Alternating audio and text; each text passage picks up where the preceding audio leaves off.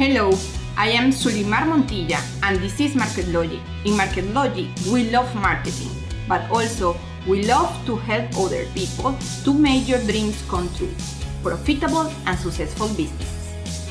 This is the second video about marketing fundamentals, and we will talk about the new marketing concept.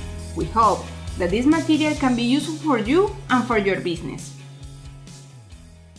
According to Philip Kotler, one of the worldwide marketing leaders, marketing concept has changed. This is the new concept.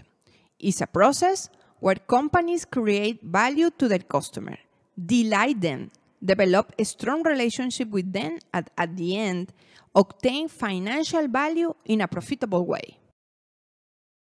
This concept is so powerful that we want to highlight at least 3 key points.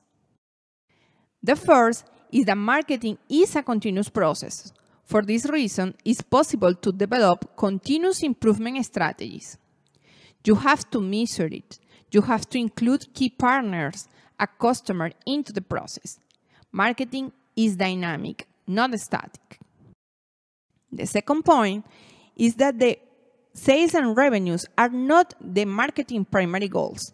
Maybe if a financial manager listens to this, probably he will go crazy, but this is true.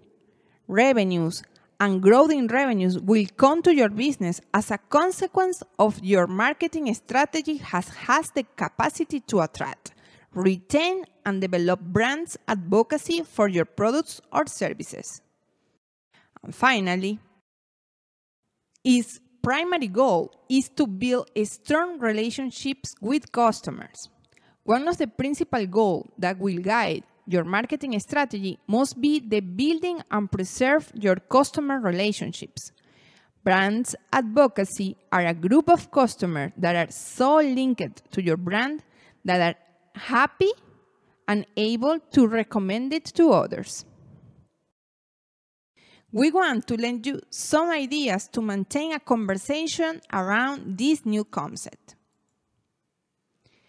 What are the primary goals for your business or business idea? Have you defined clear objectives about customer retention in your marketing campaign? Could your marketing KPIs measure how many new customers are attracted through recommendation of your actual customers? Do you believe that it's possible to measure the impact of an unhappy customer?